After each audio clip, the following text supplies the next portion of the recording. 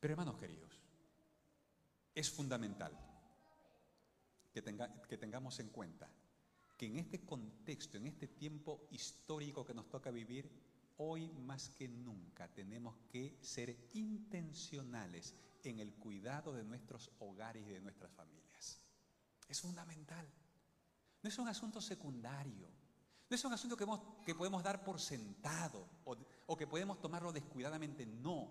Dios quiere que tomemos plena conciencia que el cuidado de los matrimonios y las familias, nuestros hijos, nuestra descendencia, debe ser un asunto de máxima prioridad. Dios quiere que nos alistemos con Él en esta lucha espiritual en favor de nuestros amados miembros de nuestra familia, tanto nuestra familia biológica como nuestra familia espiritual.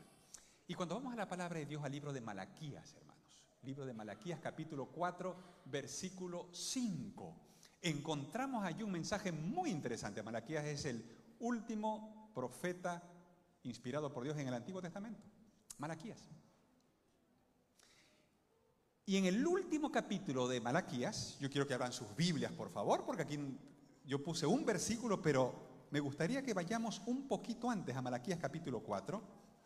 Encontramos que Malaquías se concentra en el capítulo 4 en el día del juicio final, el día de la segunda venida de Cristo, que en el Antiguo Testamento, cuando la Biblia en el Antiguo Testamento habla de la segunda venida de Cristo, se refiere a ese día como el día de Jehová. Cuando usted en el Antiguo Testamento lee la expresión día de Jehová, tiene que saber que Él se está refiriendo al día final de la historia del mundo. Es el día de Jehová. Es el día cuando Dios, a través de Cristo Jesús, a través de la segunda venida de Cristo, vendrá a esta tierra a restaurar el orden moral en esta tierra y en este universo. Hoy pareciera que los valores están invertidos. Hoy muchas veces pareciera que el mal prevalece sobre el bien. Hoy muchas veces parece que la injusticia prevalece sobre la justicia. Es verdad, este mundo cada vez se ha desviado y apartado más de los caminos del Señor. Y pareciera que aquellos que no temen a Dios, que no respetan a Dios, muchas veces son los que prevalecen y se salen con la suya. Y Dios los mira, dice. ¿Cuán equivocados están? ¿No se dan cuenta que todo este tiempo que vivimos es solo un tiempo de misericordia y paciencia divina?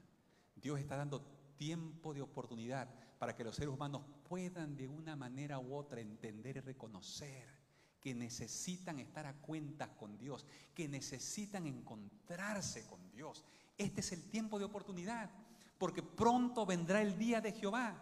Y dice Malaquías capítulo 4, miren el capítulo 4 versículo 1, ese es el 5, pero yo quiero que lean el versículo 1, dice la palabra de Dios, para que entendamos de qué está hablando Malaquías. Dice la palabra del Señor: ciertamente viene el día ardiente como un horno, y serán estropa como los soberbios y todos los que hacen maldad. Aquel día que vendrá los abrazará, dice Jehová de los ejércitos, y no les dejará. ¿Qué no les dejará, dice? Ni raíz ni rama.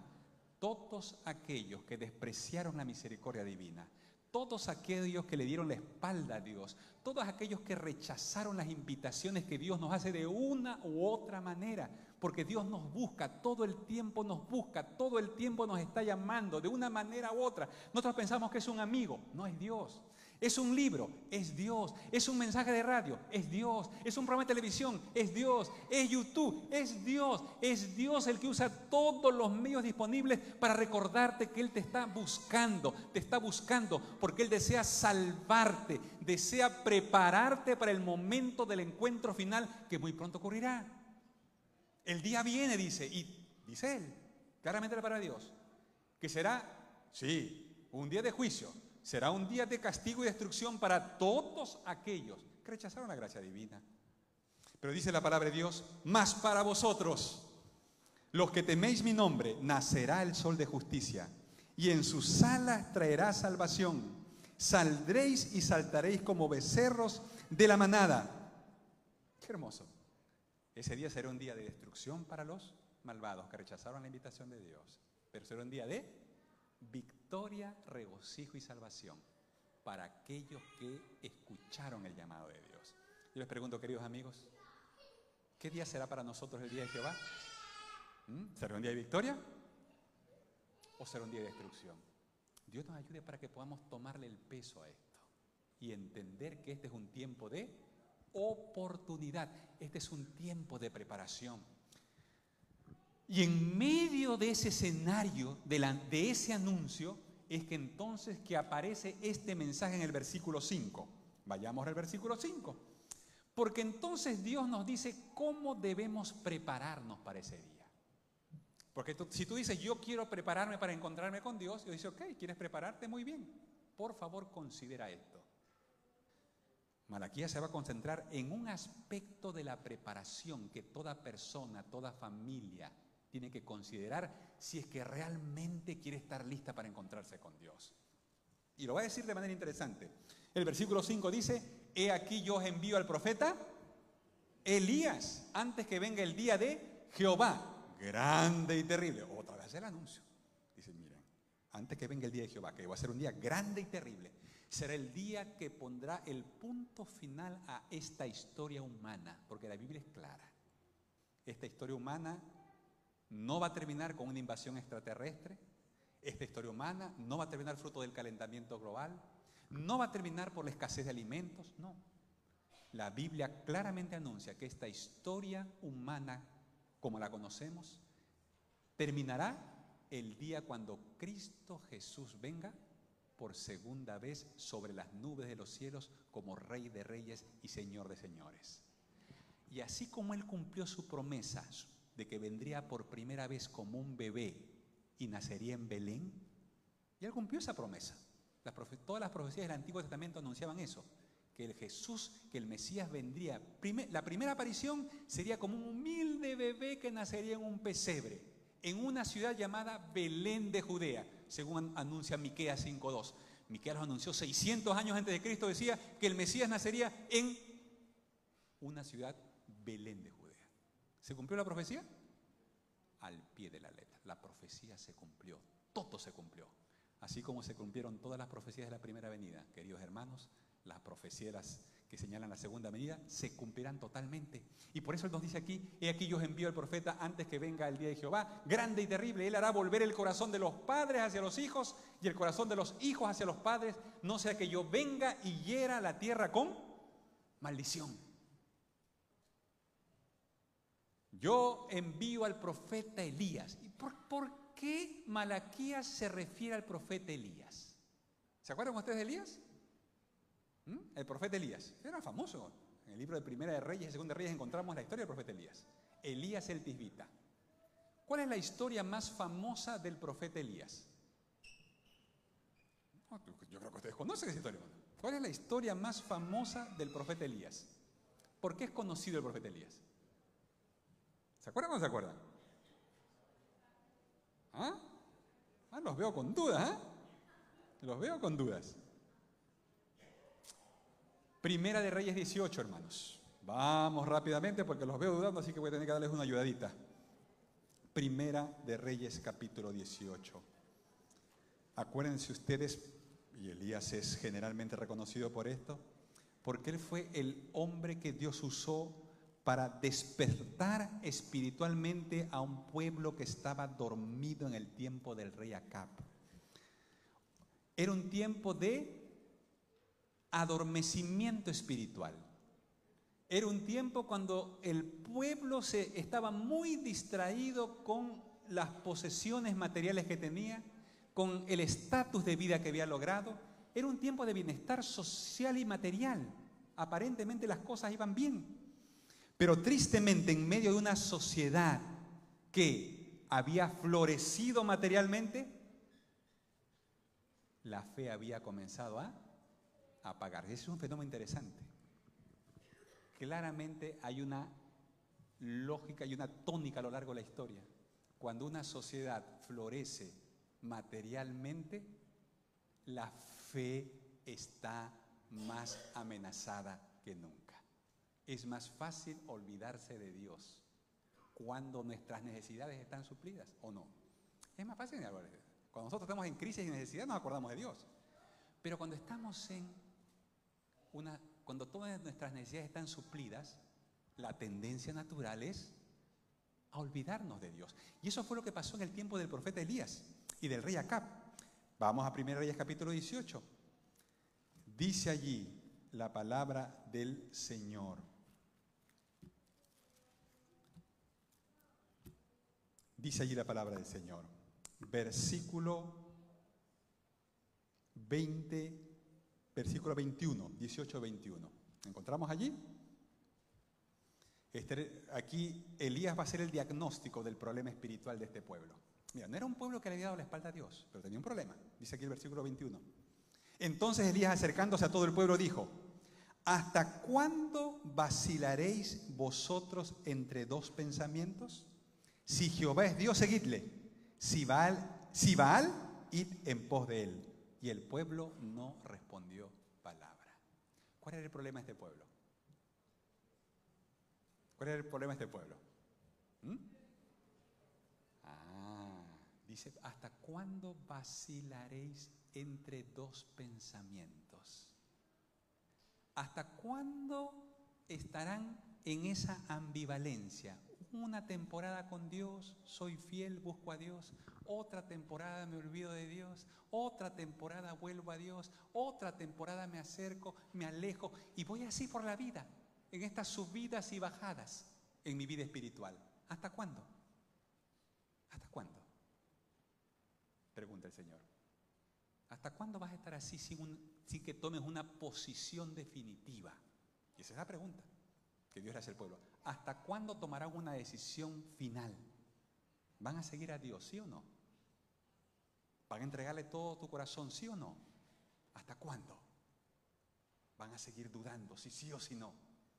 No es tiempo de dudar, dice Elías. Es tiempo de decidir. Por favor, no sigas dudando. ¿Sigues dudando si entregarte 100% al Señor? ¿Sigues dudando si seguir fielmente al Señor en todo lo que Él te pide? Por favor, sigue a Dios, sigue su palabra. Ya no caviles más. Haz lo que Dios te pide.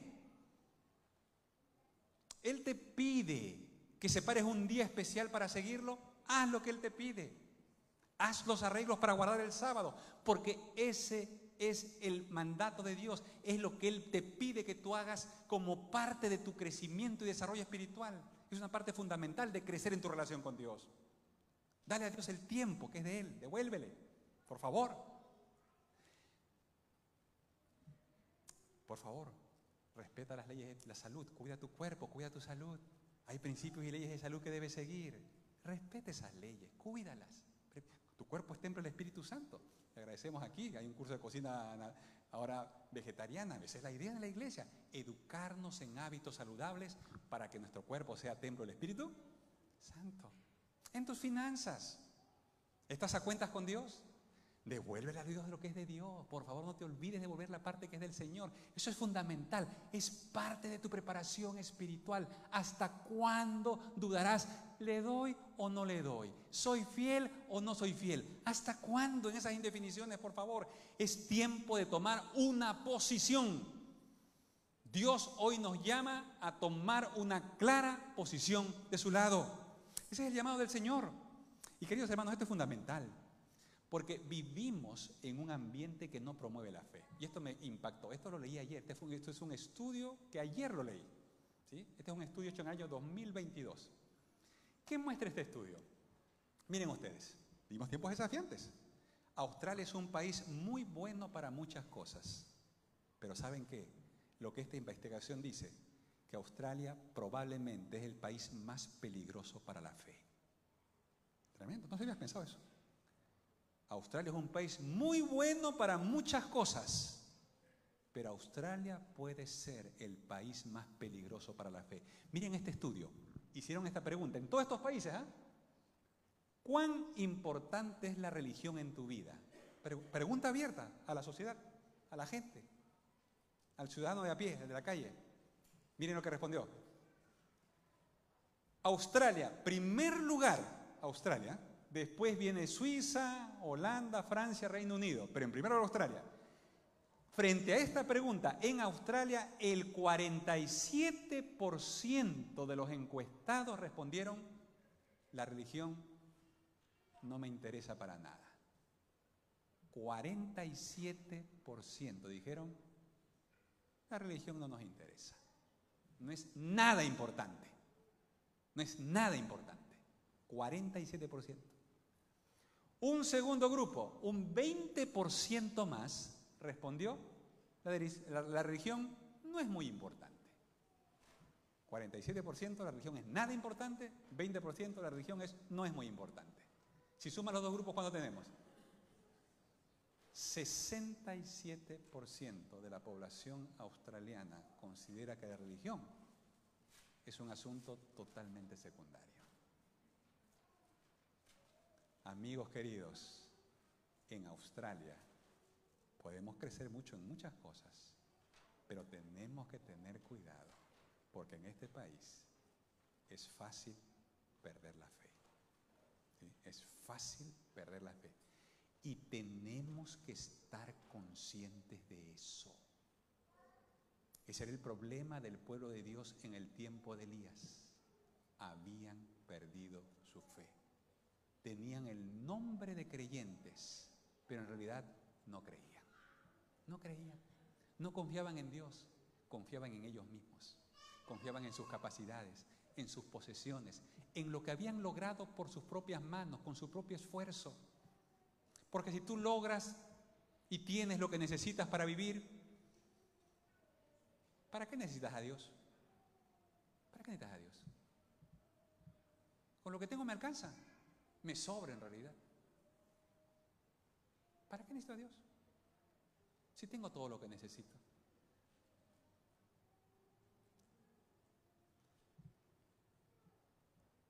Y la segunda parte del estudio muestra que esta tendencia se acentúa aún más en las nuevas generaciones.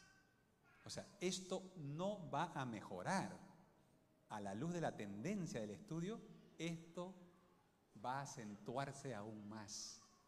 En el caso de los jóvenes, miren ustedes, porcentaje por edades. Esta es la segunda parte, es Share saying religion is not important at all by age and country. ¿Sí? Por edad y por país. Number one, Australia. 18 a 29 años. El 50% de nuestros jóvenes piensan que la religión no es para nada importante. ¡Wow! ¡Qué tremendo, hermanos! El 50% de nuestros jóvenes piensan que la religión, ¿para qué gastar tiempo en eso? ¿Sí? No necesito religión. No necesito religión. Yo puedo ser feliz sin religión. Frente a este escenario tremendamente desafiante, es que en el nombre del Señor, queridos hermanos, tenemos que ser hoy más que nunca sumamente intencionales en cultivar la fe. Porque si tú no cultivas tu fe, lo más probable es que termines perdiéndola. ¿Estás consciente de eso? Si tú no cultivas tu fe, lo más probable es que termines perdiéndola. Que seas arrastrado por esta corriente secular, este secularismo que nos va envolviendo inconscientemente, inconscientemente. No es que nadie planificó volverse incrédulo, no. Poco a poco comienzas a tomar decisiones sin consultar con Dios. Lo puedes resolver tú mismo. ¿Para qué consultar con Dios si lo puedes resolver tú? ¿No es cierto? La fe tiene que ver exactamente con lo opuesto, con aprender a depender de Dios en todo lo que hacemos. Eso es fe. Fe tiene que ver con depender de Dios en todo lo que haces. Fe tiene que ver con pedirle consejo a Dios antes de tomar cualquier decisión. Y Dios quiere, hermanos, que ese ejercicio fundamental lo tengamos presente. Y es por eso que Él nos da una respuesta divina para este gran desafío. En un entorno que no promueve la fe, en una sociedad que atenta contra la fe, ¿qué podemos hacer? Dios dice, recuerden el mensaje de Elías. Por favor, tomen en cuenta el mensaje de Elías. Por favor, consideren lo que Elías hizo, porque Elías fue el mensajero que Dios envió para reavivar la fe de un pueblo que se estaba desviando. Para desviar la fe de un pueblo que estaba distraído con las cosas que la cultura y la sociedad le ofrecía. ¿Qué fue entonces lo que hizo Elías? Vamos a la palabra de Dios. Primera Reyes capítulo 18, verso 21. Leímos el texto. Lo primero que hace es decirle, mira pueblo, por favor, no puedes seguir así. Tienes que tomar una decisión. ¿Hasta cuándo vacilaréis entre estos dos pensamientos? Decídanse una vez. Si van a servir a Dios, la única manera que Dios acepta es un servicio de todo corazón. Es un servicio de todo corazón. Dios no acepta servicios a medias. Por favor, ten clara conciencia de eso. Dios no acepta servicios de fines de semana. ¿No es cierto? El sábado somos creyentes. El sábado somos adoradores de Dios. A partir del domingo nos ponemos otro traje, nos sacamos la ropita de la iglesia y volvemos a vivir como vive todo el mundo, sin recordar que todo lo que somos y tenemos depende de Dios. Nos olvidamos, nos concentramos en las bendiciones que Dios nos da, porque es Dios el que te da la salud, es Dios el que te da el trabajo, es Dios el que te da la fuerza, es Dios el que te da la familia. Todo lo que tienes es gracias a Dios, pero tristemente en esta marea de secularización nosotros terminamos concentrados en las bendiciones y nos olvidamos del que bendice. Las propias bendiciones que Dios nos da terminan convirtiéndose en una trampa para nosotros. Esa es la tragedia de una sociedad que se seculariza. Termina totalmente atrapado y envuelto y preocupado por las bendiciones y se olvida de aquel que bendice. Primera Reyes 18, 21 y el versículo 30, hermanos. Ahora vamos a leer. Porque allí entonces, dice la palabra de Dios, que el profeta Elías hizo algo muy importante, que es algo que todos nosotros tenemos que hacer si es que no queremos que nuestra fe se vea amenazada y pueda colapsar en cualquier momento. Luego de exhortar al pueblo a que tome una posición, el versículo 30 dice que entonces dijo Elías a todo el pueblo, acercaos a mí, y todo el pueblo se le acercó. Y él arregló el altar de Jehová que estaba, ¿cómo estaba el altar de Jehová? Dice, estaba arruinado, hermanos. Sí. La fe empieza a perderse cuando la fe no es cultivada en casa. Por favor, hermanos, graben eso con fuego en su corazón. Una fe que no se cultiva en casa diariamente no es fe. Tú puedes creer que es, pero no lo es. Tú puedes decir que es, pero no lo es. La fe auténtica es la fe que se vive día a día, en primer lugar en tu casa, porque es ahí donde tú vives. La fe auténtica se vive en casa. La fe auténtica se vive en casa. Es lindo encontrarnos aquí, es lindo compartir, eso tiene su lugar, pero la fe auténtica se vive en casa.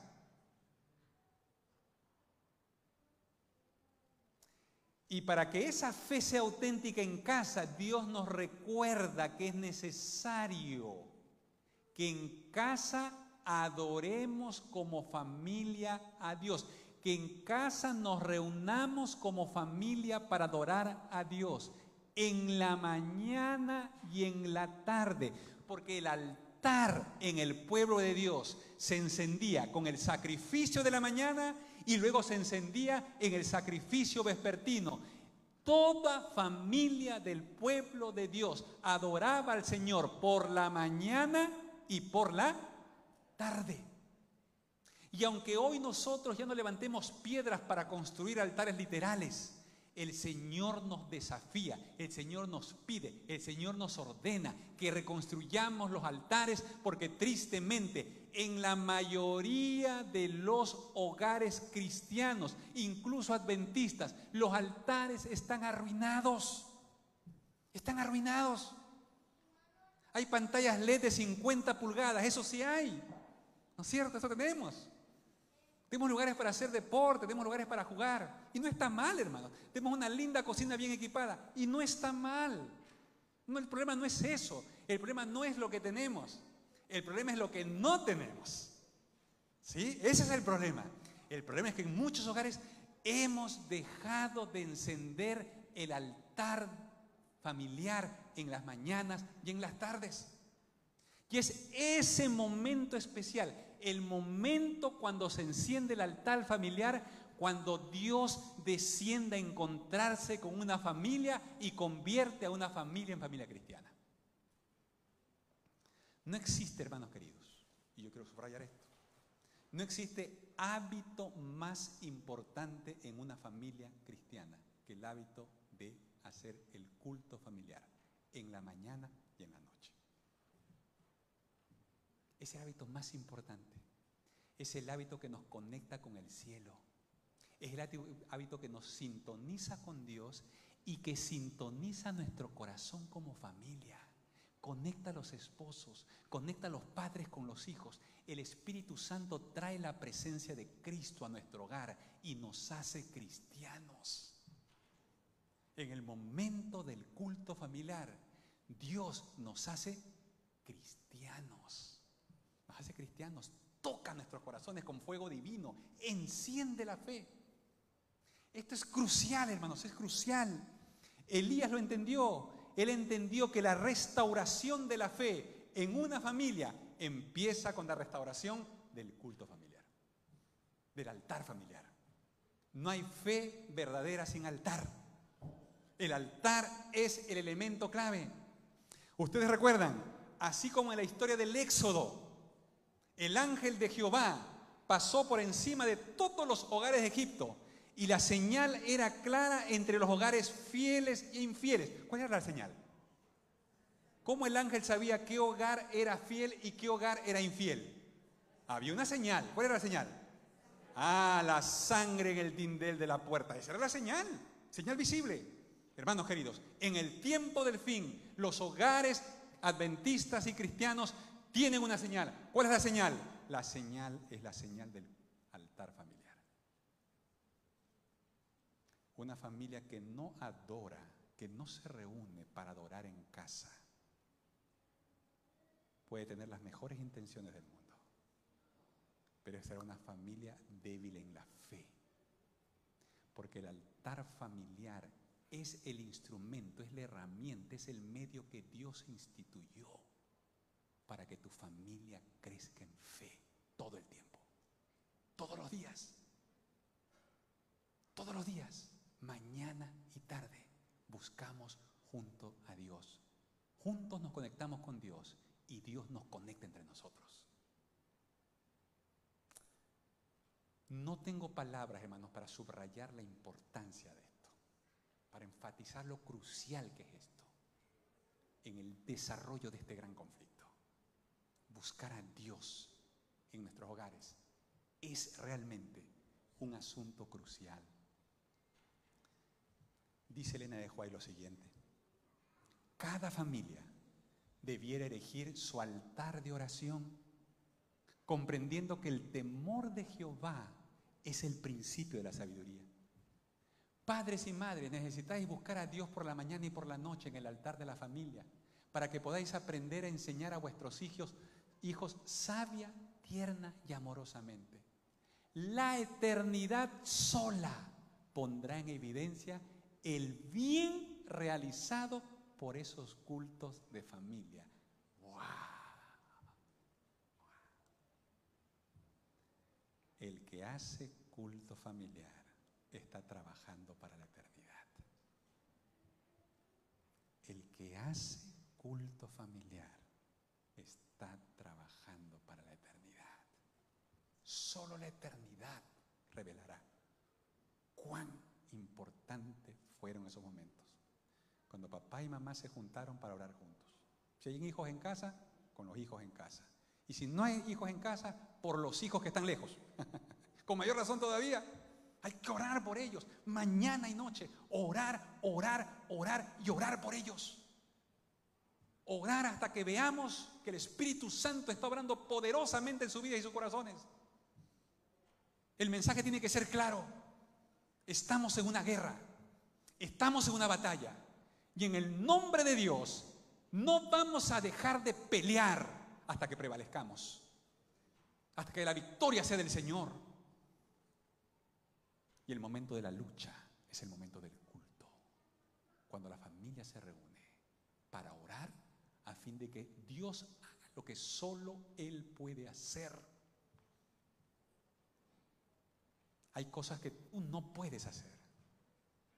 Yo les contaba ayer a mis hermanos, ¿no es cierto? Nosotros hace un año atrás, el día que llegó el diagnóstico de la enfermedad de mi padre, tiene Alzheimer. Ok, ¿y ahora qué haces? ¿Qué te dice la ciencia cuando alguien tiene Alzheimer? ¿Qué opciones te da? Pastillas para tratar de controlarle el sistema nervioso, para que no se vuelva agresivo, para que pueda dormir y deje dormir a los demás, porque el escenario es complicado. Y los que conocen el Alzheimer saben de qué estoy hablando. Eso sí que es complicado. ¿Y ok? A cualquiera le puede pasar. Todos estamos expuestos. En este caso nos tocó a nosotros. Pero orando, luchando. Alabado sea Dios, hermano. Yo ayer les contaba el testimonio, ¿no? Alabado sea Dios. Dios respondió a nuestra oración. Mi padre recuperó por lo menos el 70% de sus facultades. El médico está sorprendido. ¿Qué le han hecho a este hombre? Lo que hicimos fue luchar con Dios en oración, suplicar por su misericordia, por su gracia.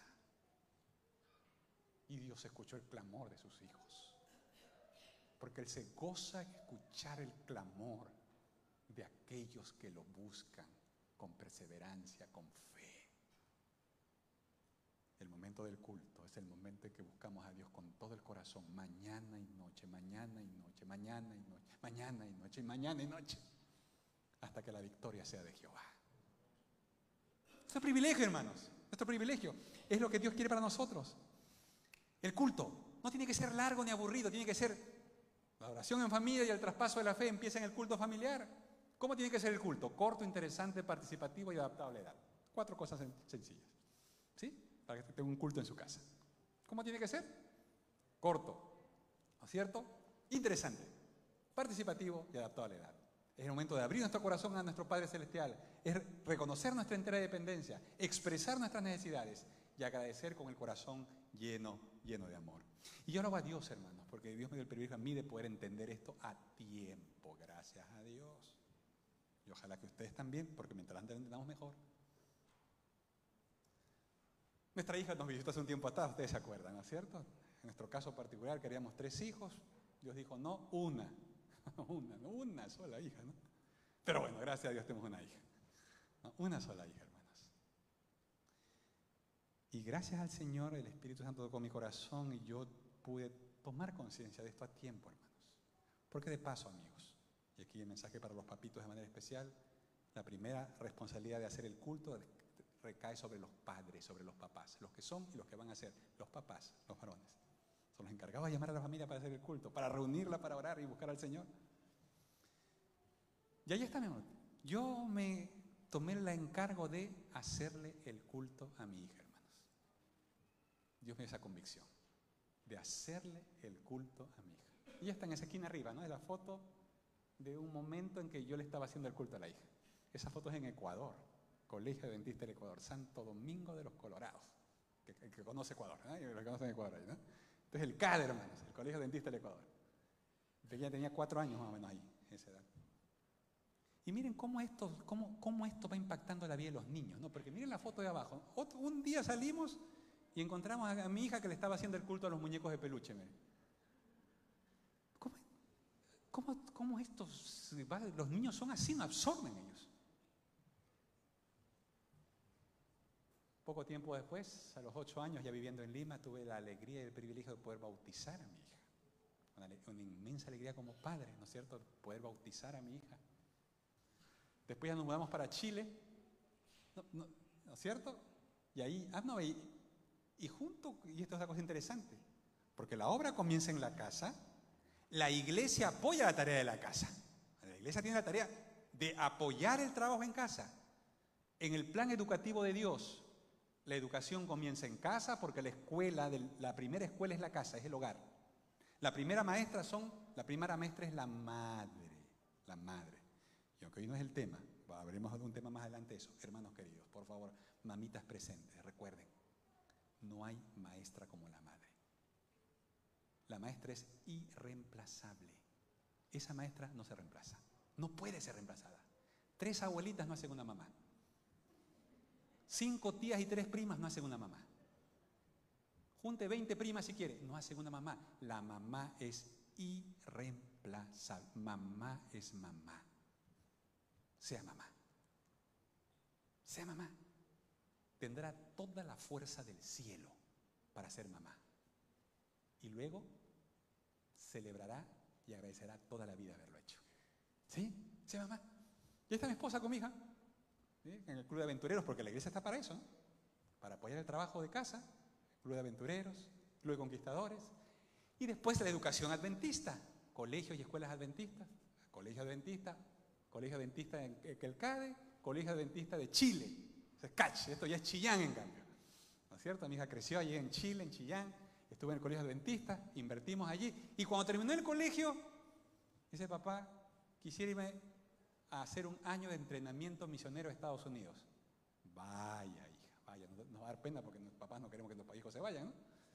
Pero si va a prepararse para ser misionera, hacemos el esfuerzo que sea, vaya. Y se fue un año a Estados Unidos a prepararse, ahí está su grupo de compañeros con los cuales se preparó. Y a su retorno, tuvimos la alegría de poder llevarla junto con mi esposa y dejarla, ahí está la foto superior, y dejarla para que comience sus estudios universitarios en la Universidad Adventista del Plata.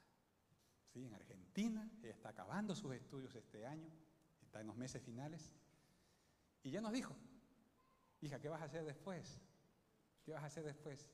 Dice: papá, estoy llorando, todavía no tengo claro qué voy a hacer, pero sí sé algo ya, me dice. Yo he hecho un compromiso con Dios y quisiera que mi primer año, después de graduado, sea un año de servicio misionero en cualquier parte del mundo donde Dios me lleve. Alabamos a Dios, hermanos. Alabamos a Dios. Porque en el corazón de mi... Oye, tiene 24 años. 24 años.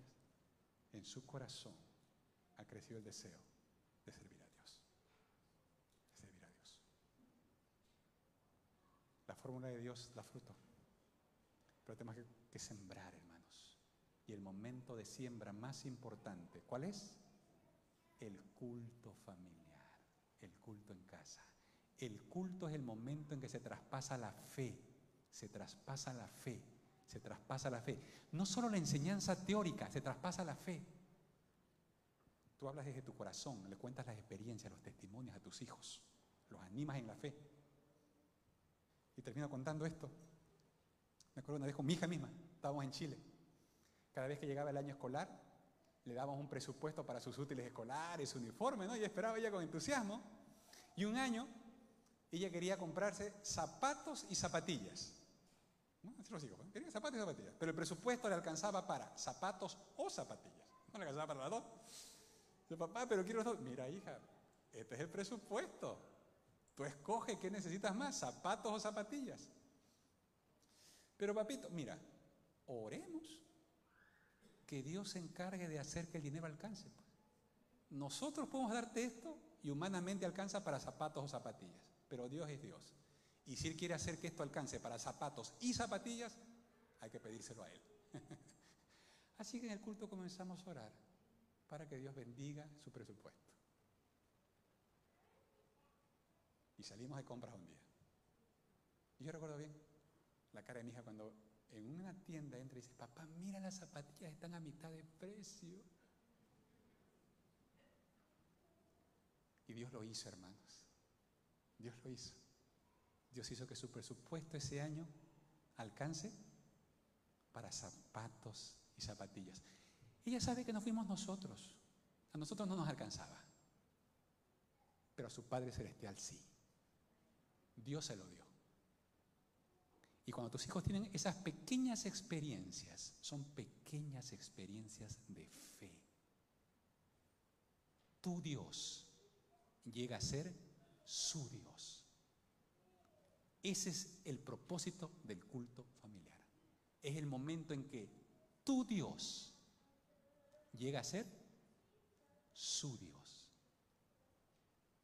Ellos ven a Dios, ven respondiendo las oraciones a Dios. Y entonces deciden confiar en ese Dios que los escucha. que los ama, que los cuida. Hermanos queridos, ¿Cristo viene pronto? ¿Estamos conscientes de eso? Cristo viene pronto. Cristo viene pronto. Muy pronto este corto periodo de paz terminará. Los conflictos arreciarán con fuerza inusitada. Veremos cosas que nunca imaginamos ver. Los tiempos más duros de la historia están por delante. Pero al mismo tiempo no hay que temer porque serán los tiempos más gloriosos.